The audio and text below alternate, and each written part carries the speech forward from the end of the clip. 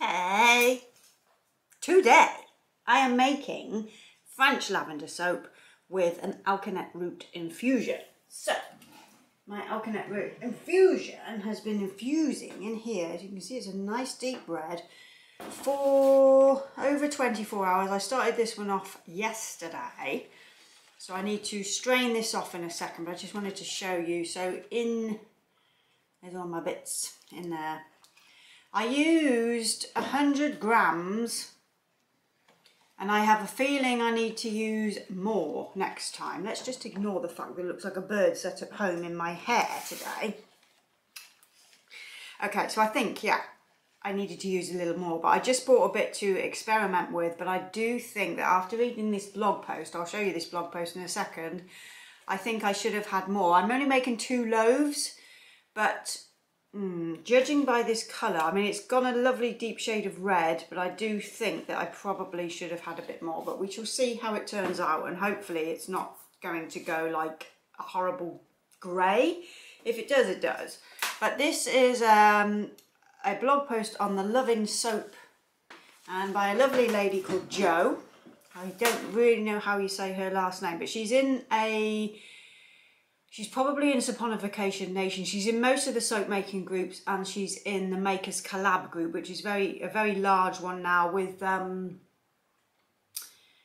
Zahida Maps in there, and all the big names are in that one. And this girl Jo, I think you say Hasler or Has.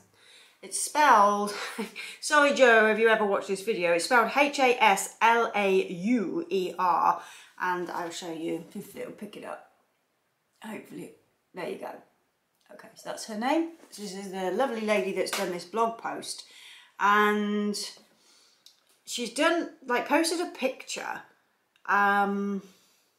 So I'm looking about the 4th one along from the left. Let's wait till this picks it up. There you go. 4th one along from the left is the shade that I'm hoping for, but I'm not sure if I am actually going to achieve it, but we shall see. But yeah, she did mention that you would need, hang on, let me go down. She said she has an ebook for doing this. She suggests, I haven't had a gin, she suggests using 30 grams approximately plant powder to 15 ounces of oil, or 425 grams of oil. Now in here, I've got the cut root, so mine isn't actually powder. I didn't powder this down because the grinder that I've got doesn't get things to a powder, so I thought I'll just infuse the root and then I'll just strain this out. But so I've got 100 grams for, what's in here, 1200 grams of oils. So I'm not sure if this is going to work because this is just in my liquid oils, and then I've got my solid oils to add to this, so I'm guessing it's probably going to be a weak solution, but we shall see in the making what happens. It'll probably go a nice shade of purple when I make this soap, but it's after the cure is obviously what we're looking for, but I'm going to do my best. Okay, so I'm using French lavender essential oil from Mystic Moments here in the UK. And this one, it's a lot sweeter than a, God, it's raining. It's a lot sweeter than a English lavender, but not quite as nice and subtle and sweet as a Bulgarian lavender, which I need to get some more of, and I've just found a new supplier via Instagram. So, somebody's going to ask me who that supplier is, so I'm going to find it for you now. They are called Balkan Lavender, and they're on Instagram. I'm just going to show you them because somebody will ask. Okay, so there you go, little plug for Balkan Lavender. They are offering, sorry about this, but yeah, they're offering for a kilo, this is a really good price. If you're in the UK or the EU, then they are offering it at 60 euros per kilo. That is cheap. That is so cheap. I think I paid about 50 quid for 500 mils of French. So a kilo, so double, yeah, it's a really, really good price. So Balkan Lavender, they're the ones that are shipping out their Bulgarian lavender. I haven't ever had it before, but they look legit and I'm going to give it a go. So they've asked me to get in touch and get a shipping quote and that kind of thing. So I shall be buying Bulgarian lavender soon, and I will show you when that comes in. So I'm going to just go and see if my oils are ready and cooled, and then we'll strain this off and then we'll get to making this. Okay, that's in there nicely. So it does look kind of, yeah, kind of pale. It's not, look, you can see my spatula through that quite easily. So we'll just have to hope for the best really and see how we do. This is still a bit hot, so I'm just going to let this cool down a bit longer, and then I will start soaping and see what we get. Okay, see you in a minute. Okay, I'm going to start then. So I'm soaping at room temperature, or maybe just a little bit lower. And room temperature is 20 Celsius or 68 Fahrenheit. That's pretty much what I always soap at, sometimes a little lower. Okie doke. So, let's get the lye poured in. This is going to come right to the top because I'm using a smallish bucket, but we should be okay. Let's see what this does. And let's blend to a light trace, and then I'll add my oil.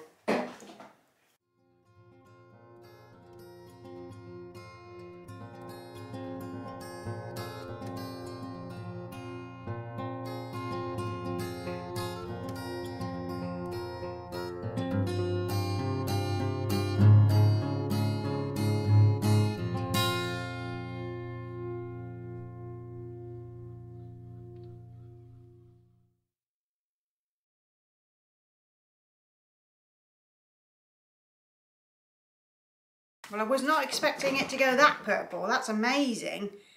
Imagine if it stayed that colour. I know it's not going to, it's bound to fade, but it would be nice if it did. But I'm just going to put in my oils and then continue stick blending a bit more.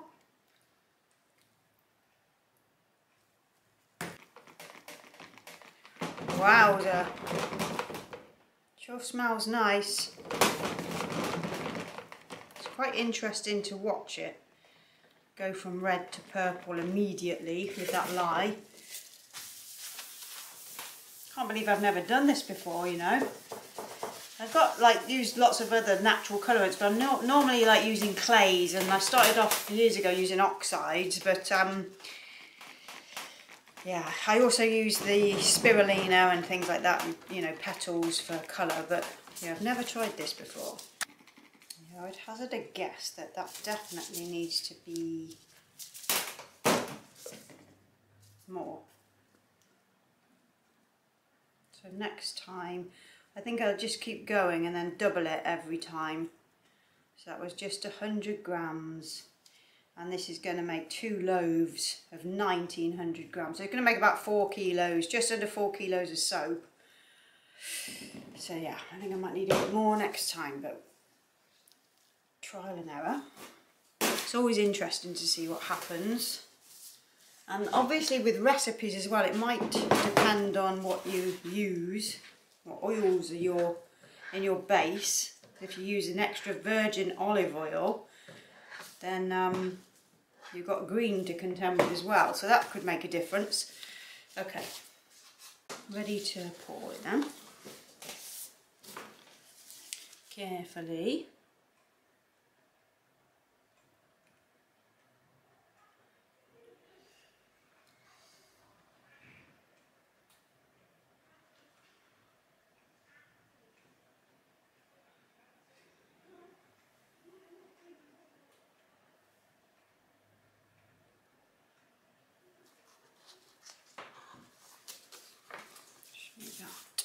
Over.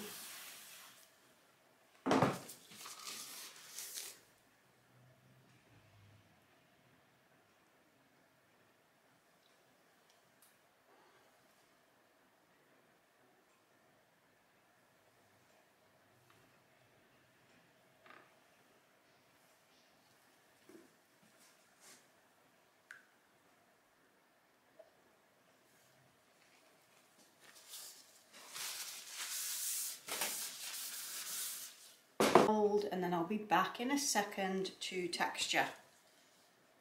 Okie dokie, I'm going to use my spatula to just texture the tops of these, and I'm going to bring it in from the left and in from the right, and then we're going to have some lavender flowers, of course, in the middle.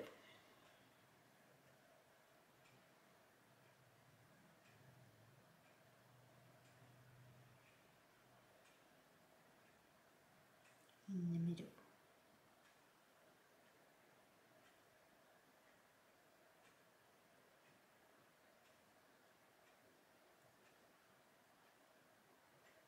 It's gone really blue, which is making me think it might go really grey. If it does, it does, doesn't it? What can we do but make it better the next time? So just remember, all trial and error. But if you have any hints or tips, leave your comment below and I can read through. And I thank you for the same.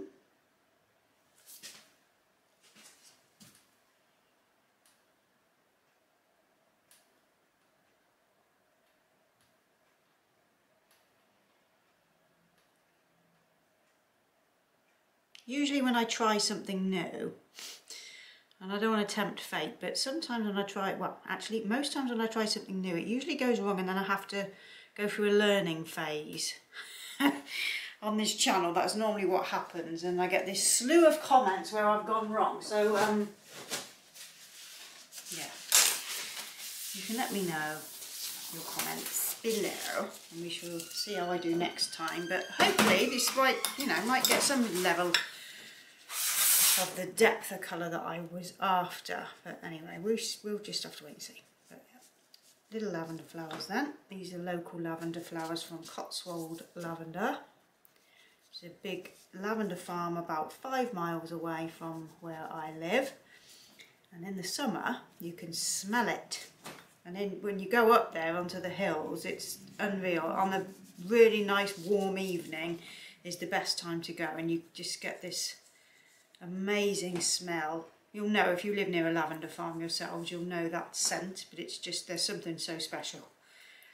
And we have lots of sheep up there, and the combination of the smell of sheep and the smell of lavender, to me anyway, is like heaven on earth.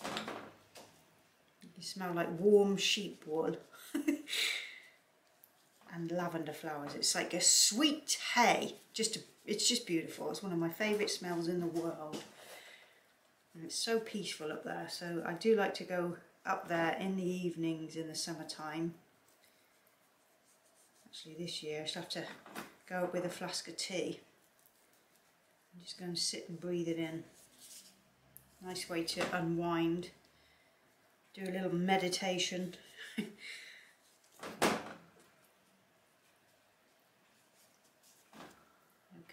Don't want to overkill, so just enough, because some of those are going to fall off when I cut this tomorrow. So there is my French lavender soap with natural Alkanet Root for colour.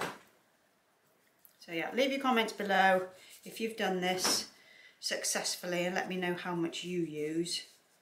If you haven't, then follow that blog post that I showed you earlier, because that's well worth having a look at, which is what, it's just the only thing that's made me think I haven't got enough of this stuff, but you know, my results might be different, who knows.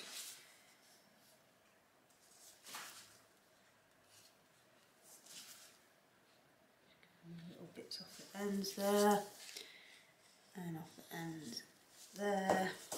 Okay, that'll be that one. Okie doke, I will see you to cut it tomorrow. Ta-ta. Hello, I'm back to cut.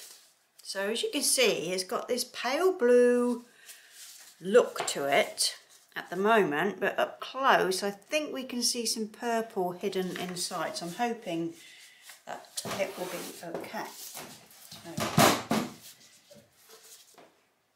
So bear with me while those lavender flowers fall off the top, as they always do.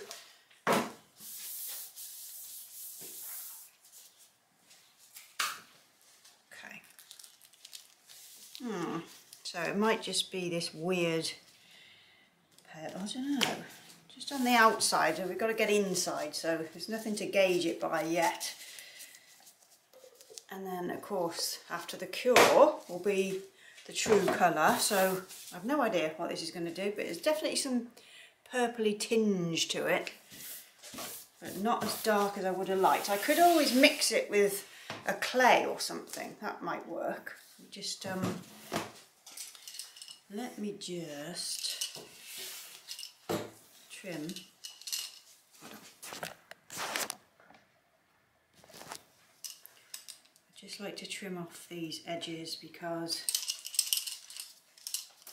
it just makes the bars neater.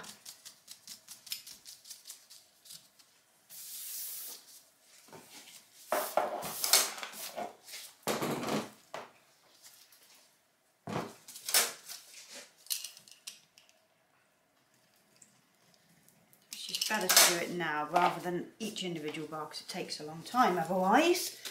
So just get that off there. God, it smells so good. Really lovely, sweet French lavender. I really love that smell.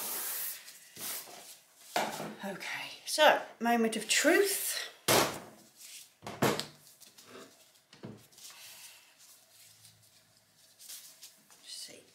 Let's see. Okay, I did change my wire the other day, so these are now that 22 gauge wire that I bought. I've replaced these wires with this, so it should be fine. And it is. It's so much stronger. There we go. Okay, yeah, it's going to be like a purplish grey then. Okay, we're definitely going to need to try this again, but interesting at the moment, but it looks like there is a tinge of purple. If you look around the very outside, I don't mean this bluish colour, there's another colour at the very top. I don't know if you're going to be able to pick this up, but there's definitely purple coming in there, but how purple it will be, we shall have to wait and see. But I'll keep updating on my Instagram, I think, so that you can check that out. So follow my Instagram, links are all below to all my social media, and I'll keep an update on this and just see how it does over the next 4 weeks or so. I mean, in a couple of weeks we should have the definite colour, but yeah, that blog post, definitely correct. I'm just going to get some more so that next time I make it, some more Alkanet Root, so next time I make it I will double up or triple up on the amount that I infused, so that we can see if it's possible to get that nice purple that I'm looking for, because this ain't it, but it's not disappointing, it's not too bad, and it's still nice to have it all natural and not synthetic colour.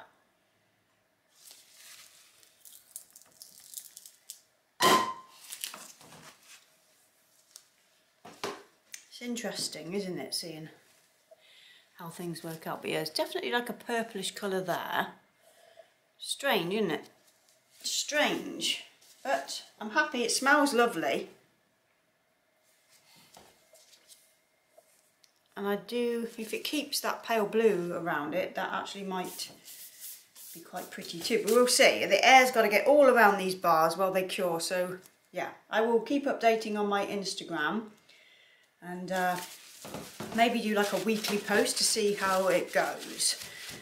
And yeah, we'll go from there, I think. Surprising how blue it went to start with though. Just move this. Okay, so I've got another bar, another loaf to cut now. And then I'm cutting Inches Lane, which I made yesterday as well. I've got a big batch of that to cut, so I'll show you, hold on. Show you Inches Lane before I go.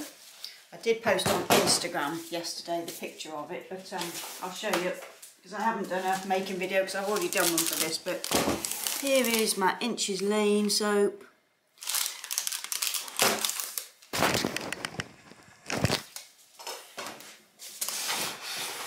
Just lift it so you can see the peaks like waves. So I'm going to chop this one in a second after I finish doing, right, that's heavy, after I finish doing the lavender. So there we go. My French lavender soap made with Alkanet Root infusion.